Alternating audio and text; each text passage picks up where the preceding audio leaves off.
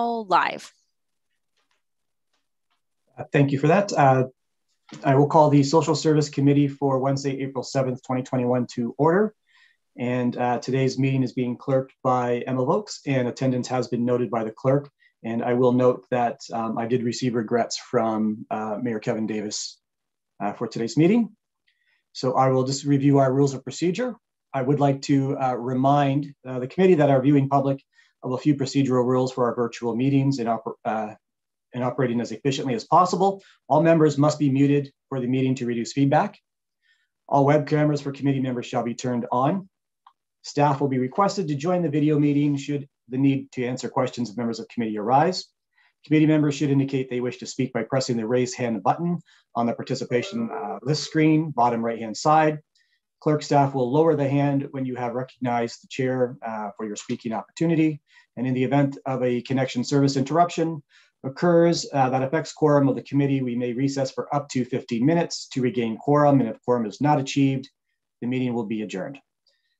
So members of committee, are there any declarations of pecuniary interest in any of the items appearing in today's social service agenda? Okay, seeing none. At this time, I'll ask members of the committee what items they would like to have separated for discussion purposes. Councillor Rentowski. Thank you. 5.1.1, Ontario's Vision for Social Assistance, please. Thank you. And Councillor Bell. 5.2.1, please. Okay, thank you.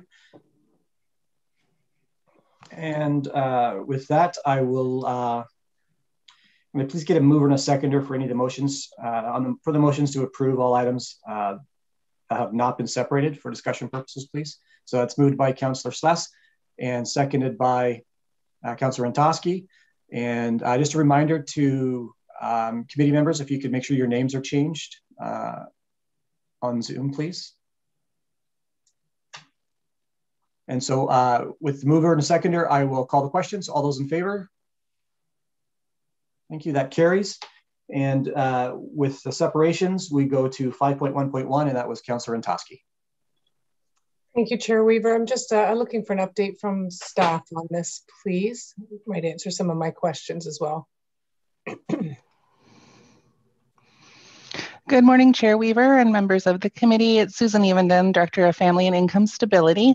And thank you for the opportunity to speak a little bit to this item, because I do recognize that we have come to this committee with a number of updates on items that are changing at the provincial level for the delivery of social assistance. And so you may recall recently we have updated you on some of the items that relate to the province's renewal and recovery plan, such as the centralized intake that we are part of prototyping, the employment services transition. And there was always this bigger question of where is this going? We knew it was leading somewhere in terms of what the province intended to do with the delivery of social assistance, but we weren't sure exactly what. So this announcement that the report speaks to that actually came in February, I think that clears up that question and really sets at this point a broad vision. There are definitely a lot of details over the next couple of years that will be forthcoming, but the big reveal is that the province intends to take back the delivery of eligibility and financial support functions, that they do pay 100% of the benefit costs currently and 100% of the delivery costs in ODSP. So for ODSP and OW, the city will no longer have a role at sort of final state in financial eligibility functions. There is definitely still some discussion of what's entailed in the financial benefits, and there may be some of the more discretionary benefits that may remain for delivery at the local level, but certainly the core benefits under the Ontario Works Act, the intention is that those would move to centralized provincial delivery. And so what that means for us locally is that they're looking to municipal services to support what we think of as case management services or individual support services that are not financial to individuals. So as you can imagine, there's definitely been a lot of uncertainty and I think, anxiety within our staff about this change. And as we've been able to kind of digest it and think about what it means, I think what I'd like to suggest is that there's a real opportunity here. And because the municipalities do pay half of the cost of the delivery of the program, I think that what this will allow us to do ultimately is to create something that's more like a hub for social care, and where we'll be able to help people navigate systems, and also provide that higher level of support to individuals that need it. And what's been signaled from the province is that we will have the opportunity to assist people other than those we assist right now because they're receiving financial benefits, so OW and ODSP clients. So individuals who perhaps are older and are receiving pensions and need some, a little bit of support in navigating systems, people who are low income and working. I think this opens up the opportunity for us to be more supportive to a broader range of citizens. And I can actually give you a sort of real life example that's happening in the county, with the great support of county staff, that when the new health hub opens later this summer or early fall, we will have a designated location. Our staff will be there. And so as this vision unfolds, I can see, and I think we can all see, how beneficial that will be. If a healthcare practitioner has a patient who needs social supports beyond what the medical system has to offer, then our staff will be there to help connect them to those supports. So I think there's certainly an opportunity for this to really be a game changer for our role going forward. Councillor Toski, did you want to continue? Thank you, Chair Weaver, and thank you. So you did end up kind of answering one of my concerns, because you read this and it all sounds lovely and efficient and great on paper, but my concern was the removal from, the one-step removal from the people who are sitting in front of our residents and our clients. And you have once again managed to find the opportunity. So hearing about being able to build out the social hub in a more effective way gives me some peace of mind as this goes forward. I know there's still a lot of questions, so thank you for that good explanation. Thank you, Councillor. Councillor Miller, you had your hand up and you put it down, and now it's back up. Is that, you wanted to speak to this item? Yes, thank you, Mr. Chair. I was going to wait until I heard the presentation to see if some of my questions were answered. Just a couple too.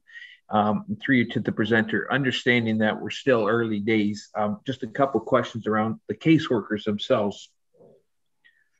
Do you foresee, in this, all else being equal, in other words, the same number of clients being looked after, do you see the number of caseworkers increasing because they're looking at more duties?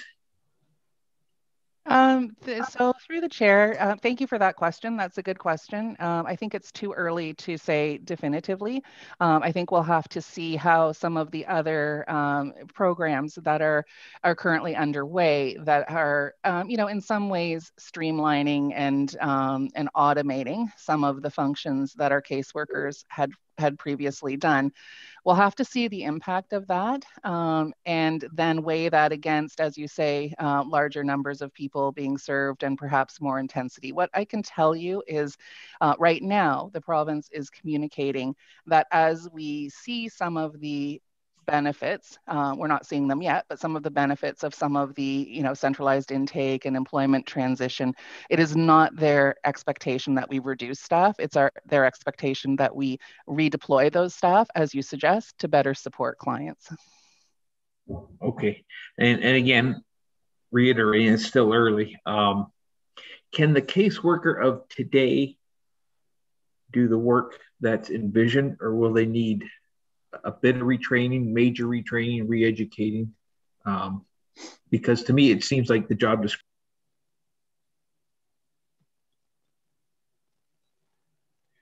I think we might have lost the councillor. He was freezing. Susan, could you answer that question the best you could with that information? Yes. Yes. Actually, sorry, Susan, the councillor's back on. Okay. Councillor Miller, was there anything you wanted to finish off with that, or should we get? No, just I apologize. I got the worst internet connection. Do you see them? Do you see major retraining needed for the caseworker today, or maybe there's got to be some retraining. I'm just wondering what extent you see as far as that goes. Yes, thank you. Through the chair. Another good question, very intuitive. This is something that is already in process, as through our professional development program. I think that, I think that our staff currently take a holistic role. So the caseworkers are already supporting clients with a number of issues in their life. However, do they need to deepen their understanding of, various conditions? Absolutely. Do they need to make sure that their toolbox is current, and that we're using, something that's going to be very important for us is to use evidence-based or proven techniques, that we know help people to move their life forward. So we have and will continue to invest in a very robust training program. And what this allows us to do is shift our resources. A lot of our training resources right now go towards the technical aspects of the job. And this has always historically, and this committee knows, something that we've struggled with is because the program is so complex, because the technologies that we've been given are often imperfect. We spend a lot of time trying to coach staff and bring their skills up on the technical side of the job. And so this will really open the opportunity for them to focus on the other aspect of their job. Okay, thank you very much. I appreciate that. And I think if I was a caseworker, I would be excited about the changes coming, and I hope they are. So, okay, appreciate the answer. Thank you. Thank you, Councillor Miller. I have Councillor Sluss followed by Councillor Ferrier. Councillor Sluss, please go ahead. Yes, thank you, Mr. Chair. Susan, will this take away our ability to react to special cases where there's an oddity and we can then accommodate somebody financially that is maybe in a position that we don't, that the system doesn't anticipate, but we've always been able to somehow make accommodation and get that person over whatever hump they're facing and move them on. Does this take that ability away once the province starts to take control of the financial end of this? Through the chair, so I'll answer that in two ways. The first would be that right now the Ontario Works legislation it's written in such a way that it's, I would say it has a lot of gray area or discretion, and that's the space that we operate in to look at individual circumstances, and that is the intention. So I don't know, it's not clear right now to what extent there may be legislative changes to the program, and if there aren't, then how provincial staff will be trained and guided around that discretion. So I guess that is a possibility, and if that is the case, then we would look to other avenues, perhaps discretionary envelopes of funding that we would have access to, and certainly advocating and attempting to intervene on the client's behalf.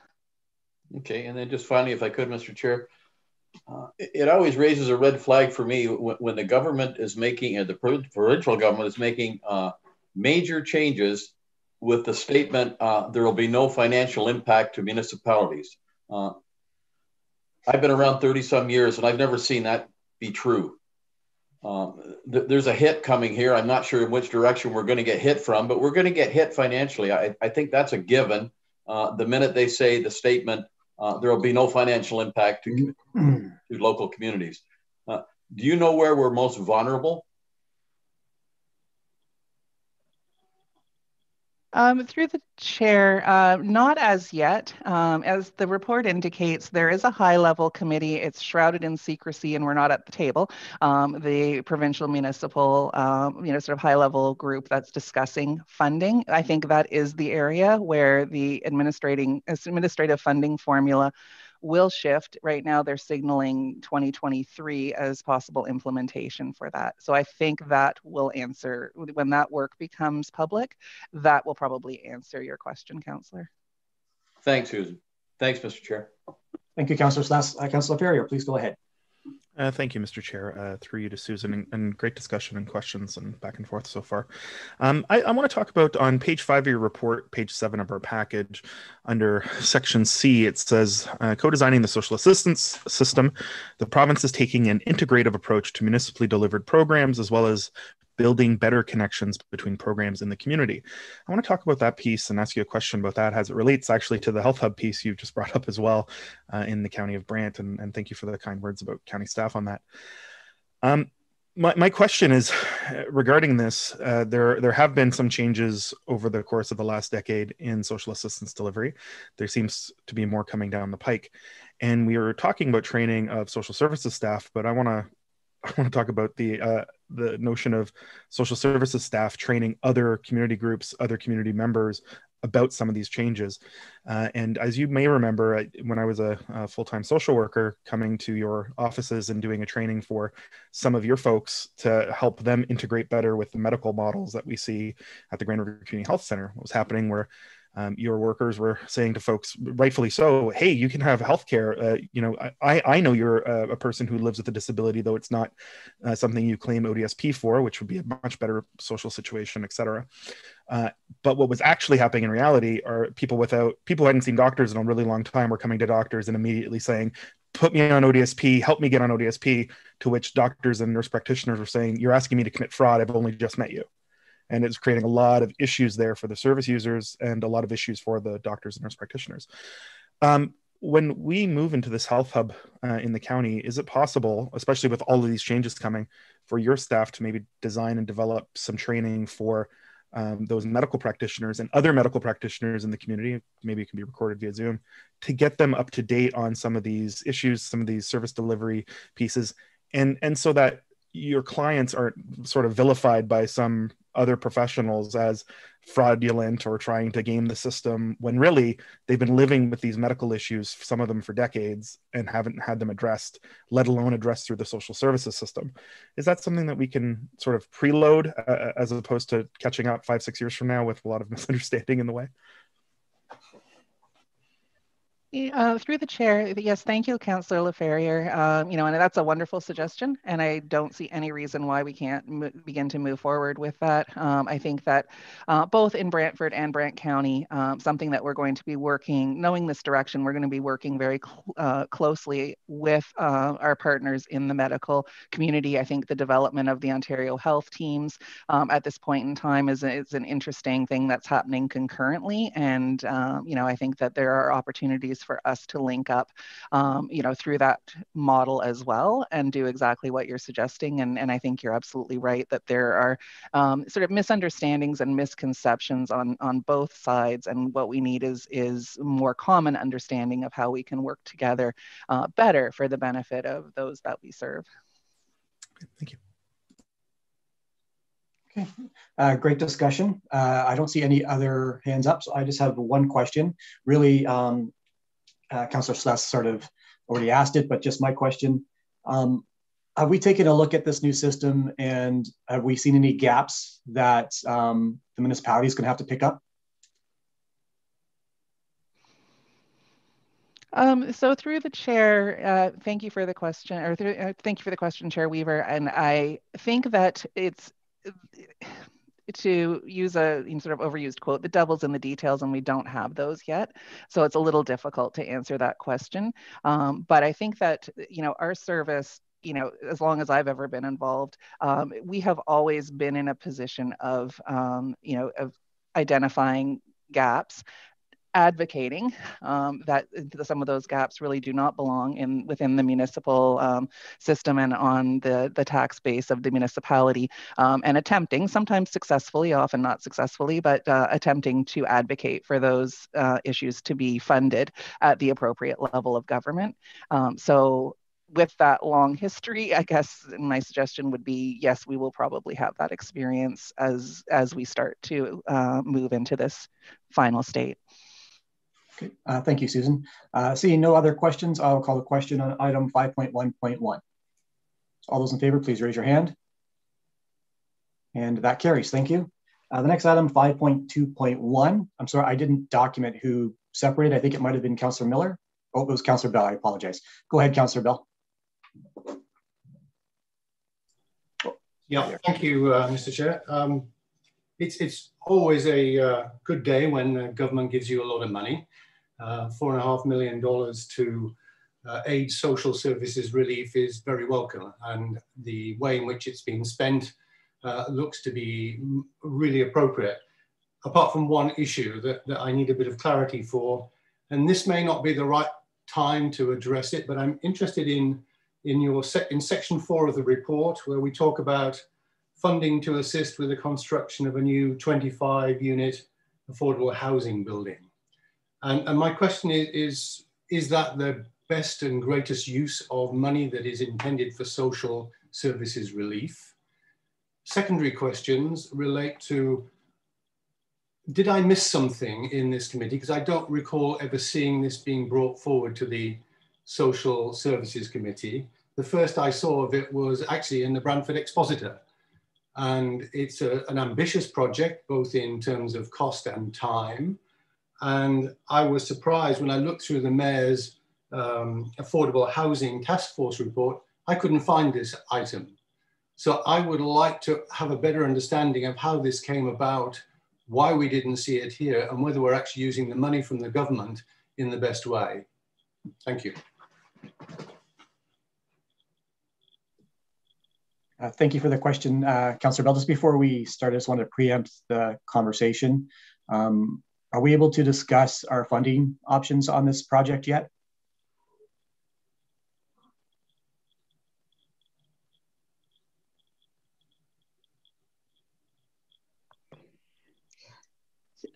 Good morning, Mary Ellen McClellan, Director of Housing and Homelessness. We can just, through Chair Weaver, we can discuss the build in itself, but not necessarily in relation to the funding, if that helps. Okay. Perhaps a conversation aside from this meeting, maybe a memo to our councillor colleagues, just because there is some in-camera items that we don't want to discuss at this moment, and we're not able to, unfortunately. We can explain why later, but Councillor Bell, please ask your question again, and Mary Ellen will do the best she can to answer. I'm not sure I can ask it very differently. The first question is this the best and greatest use of $1.25 million of government funding that was originally intended for social services relief? The second one is, why are we just hearing about this project now? Why did it not come to Social Services Committee earlier? And if I follow the line along, could you be clear about the contribution that the county has to make to this project? Yes, Sir Chair Weaver. I can say that I'll start with the why in terms of what we have noticed through, well, historically and certainly more exaggerated through the last year is individuals living in shelters, those older individuals living in shelters who really have no other option and nowhere to go that can serve their needs. We know that sheltering those individuals is a very expensive proposition, and we feel that a more permanent solution for those older individuals and having somewhere to go is the best way to meet their social services needs. We know that having a roof over your house is kind of a fundamental human right for moving forward. It will allow the individuals struggling right now to access the ability to have food in their kitchen and not have to go to food banks or other areas to receive meals. It would allow them to perhaps even seek employment opportunities. Pretty well anything that we would normally do starts with that roof over your head. So we see that as a fundamental social service piece. So it would take 25 individuals out of the sheltering system, provide them with that roof, allow them to become healthier and function as any other individual would. And it would be there in perpetuity and certainly would be a lot cheaper than the option that we have now. So that is the why. In terms of the second part of the question, why you haven't heard of this particular build, I believe there have been I take that back, at least one media release out that we are looking at that particular property in Ward 1 to proceed with this building. We are entertaining a consultation plan shouldn't say entertaining. We are starting that process. It will begin relatively shortly. We will be going out to the community with some ideas. We do know that we are proposing that the bottom floor of that building be some commercial space. So we will be looking from input from the community at large. We will certainly be listening to the concerns of the community and trying to alleviate those concerns. So we have gone out with a media release prior to this.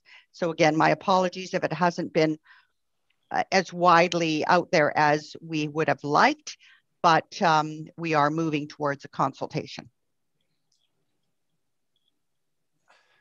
Mr. Chair, I'm really struggling with this. I was very much in favour of the Mayor's Affordable Housing Task Force project. I enjoyed reading the report. This is the first affordable housing project that comes along. It's not on that report. So I struggle with that. I struggle with why we have not seen it at social services till now. I struggle to understand how it is being funded. I struggle to understand what contribution the county makes to this. I still haven't. I appreciate the answer from Mary Ellen about it helps 25 people, but the Social Services Relief Fund, I think, was not intended to help 25 people. It was intended to help a much larger group of people in the community. And this seems to be, I think, inappropriately focused. So I've got concerns on many, many levels. Okay. Did you have any other specific questions for staff, Councillor Bell? Only I would like answers to the questions I've already asked, which I haven't received yet. Okay, and so specifically, I think the one question was why, what the percentage is of county participation in this project, is that correct? And why did we not hear about it at Social Services before it went out as a media release? Okay, thank you. Through Chair Weaver, the particular build did come to Social Services. I don't have the report in front of me, but it was at Social Services and was indeed approved at Social Services. So that is what I can say. It came as its own build to accommodate those 25 homeless individuals over the age of 55. Kevin, I'm going to call on Kevin O'Hara. He'll have more depth in terms of the Social Service Relief Fund program, but it did come with a capital component. So Chair Weaver, may I ask the question, when did it come to Social Services? Could we get, I might have missed it, and I accept I may have missed one thing, but I don't think I've missed it. That's no problem at all, Councillor Bell. What I'll do is I'll ask staff to resend out that report to committee. Okay, Kevin, please go ahead. Thank you. Through the chair, it's Kevin O'Hara, Manager, Housing Stability. Great to see everybody this morning, and thank you for the questions, Councillor Bell. I understand your concerns around the social services relief funding and the intended purpose of that fund. The province did allow for some capital components as part of that relief program, and as I'm sure all of the committee can appreciate, this is a lot of money that the province has provided, and we are spending a lot of money on people to provide one-time services, very valuable services. A food program, for example, is reaching members across the whole Brant County and Brantford and Six Nations. It's through the food bank program. So those funds that are flowing out to help people are really making a difference, and we thank the province for that. But the province did allow for, in phase 2 of the Social Services Relief Funding Program, they had a holdback amount, and that holdback amount was released in December of 2020. And the stipulation was that we had to spend it on operating costs by March 31st of this year if we designated it towards operating costs. Staff really struggled as to how we would spend all of that money, because it was over $2 million on operating costs by March 31st. So there is a capital component to do some renovations, as stated in the report, for some of our existing shelter providers. And staff felt through the Emergency Operations Committee, and as Mary Ellen has said, it did come to a report that if we actually build a legacy out of this program that gets people out of the shelter system and provides housing to people, it ties in certainly to the Mayor's Housing Partnerships Task Force, in that we're providing an ultimate solution for folks to get them out of shelter, which costs $65 per bed night, into housing that costs far less, about half that cost, at least. So that was the intent of staff, is to really make the difference with that amount, which is a portion of the total amount provided. And then, of course, the province has released Social Services Relief Funding Phase 3, which is also provided in the report, which continues to enhance those other services that I think you're concerned about, Councillor Bell, delivering those supports to people that really need it, that are vulnerable in the community, to help them stay where they live, if they have arrears, to provide food security programs, to provide personal protective equipment to our shelter providers, to continue to provide the isolation shelter as well. Thank you, Kevin. Councillor Bell, you are over your time. Would you like me to put you back in the queue? I'd be happy to do that. Okay, no problem. So first time speaker, I have Councillor Ferrier. Please go ahead. Thank you, Mr. Chair. Through you to staff. My questions are more about the process piece here. When the city's housing reserve, affordable housing reserve, my understanding is, and just correct me if I'm wrong, that the funding, portions of it come from what's left over, sort of in the kitty from the social services and housing budget. Is that correct?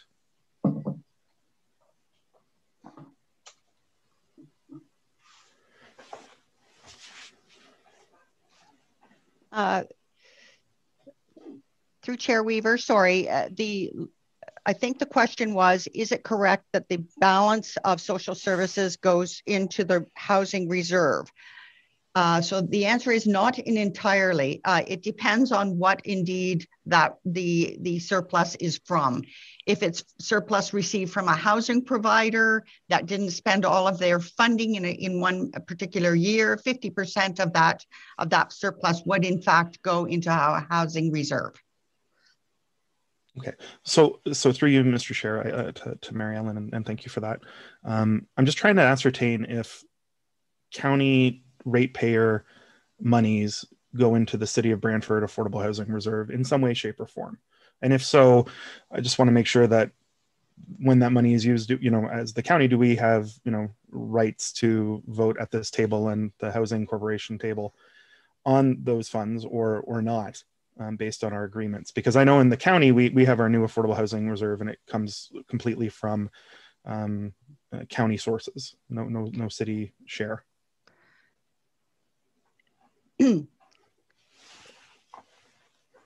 So indeed, the county dollars do contribute to social housing, and indeed do contribute to the housing providers as well. So that indeed, if there is surplus in those areas, it does make it into the housing reserve. There are other components of that will also make it into the reserve, such as the sale of the Woodlawn units that is intended to provide for additional rent geared to income new development units as we move forward. So if that answers your question. So then my last question is not to be answered now. I'm wondering if, through Mr. Chair, I can ask that at a future meeting. We maybe have some clarity on the process, but actually more to the point, the agreement between the city and the county for this table, or the Housing Corporation table, about whether the county is giving up, potentially giving up any democratic processes with county tax ratepayer monies. Or if that's part of an agreement, if that's in the agreement that, once it's in the city's housing reserve, the city gets to decide fully and completely how to use it, that's fine. But I just want clarity on that one way or the other, or if it's not stated at all, maybe we need to discuss that. So if we could do that in the future, that'd be wonderful. It doesn't have to be right now. I just want to sort of, if it's okay, Mr. Chair, I want to highlight that as something maybe we should discuss as a group over the next year. Thank you. Thank you, Councillor. And any first-time opportunities for this item? Okay, we'll go back to Councillor Bell. Councillor Bell, please go ahead. Yeah, thank you, Mr. Chair. I think Councillor Ferrier asked the questions I was going to ask. Thank you. Okay, thank you. So seeing no other questions, I'll call the question on this item. So if you're in favor, please raise your hand. Thank you, that carries. There are no resolutions. There are no notices of motions. Members of the committee, are there any questions of staff related to the mandate of the Social Service Committee? Councillor Bell. Yeah, thank you, Mr. Chair. A question that was raised in our council meeting when we were talking about a number of other issues. Could we get an update from staff on the Trillium Way extension project?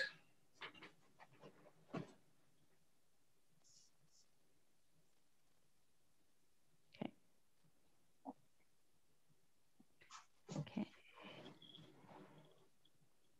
Yeah, good morning. Okay, so in terms of, we do have Deb Schlichter on as well, who has further depth.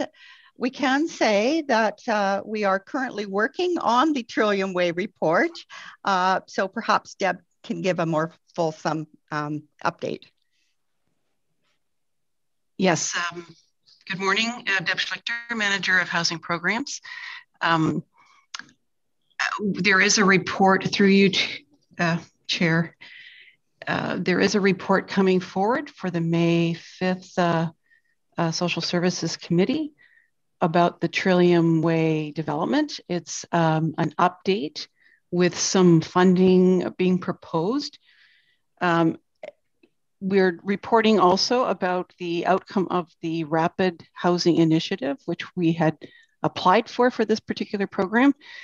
And that is currently on hold. We've been notified that that's currently on hold as the federal CMHC group has not had enough funding to cover all the projects that had put in submissions. So at this point, we're bringing an update report with a different way of trying to fund this particular development on Trillium Way, and that will be coming forward to this committee on May the 5th.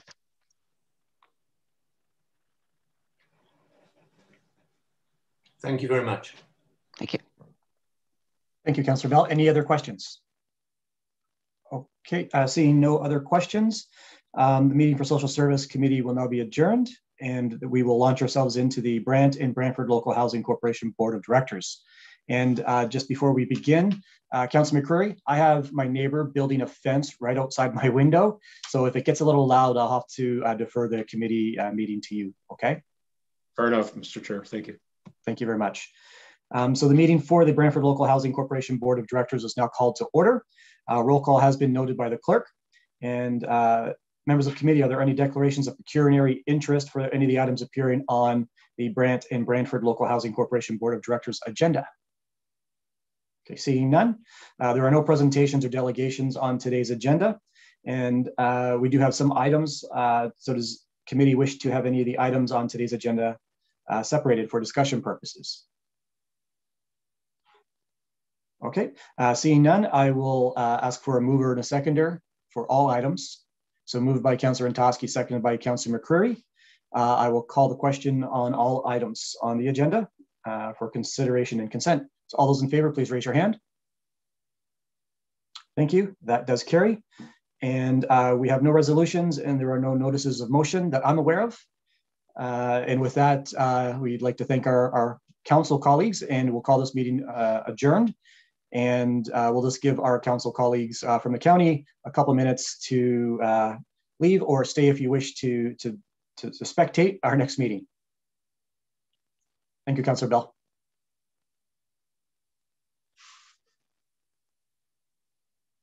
Okay, so the meeting for the Brantford Municipal Nonprofit Housing Corporation Board of Directors is now called to order. Roll call has been noted by the clerk. And the members of the committee, are there any declarations of pecuniary interest on any of the items appearing on the Brantford Municipal Nonprofit Housing Corporation Board of Directors agenda? Thank you, seeing none. There are no presentations or delegations. Does committee wish to separate any of the items on today's agenda? Okay, seeing no separations, can I please get a mover and a seconder for all items? Moved by Councillor Slass, seconded by Councillor Antosky. Thank you very much. I'll call the vote on all those items. So please raise your hand if you agree. That carries. Thank you very much. And that brings us to resolutions, which there are none. There are no notices of motion. And that will conclude our meeting for the Municipal Nonprofit Housing Corporation Board of Directors. The meeting is adjourned. Thank you very much, folks. Have a great day, everyone.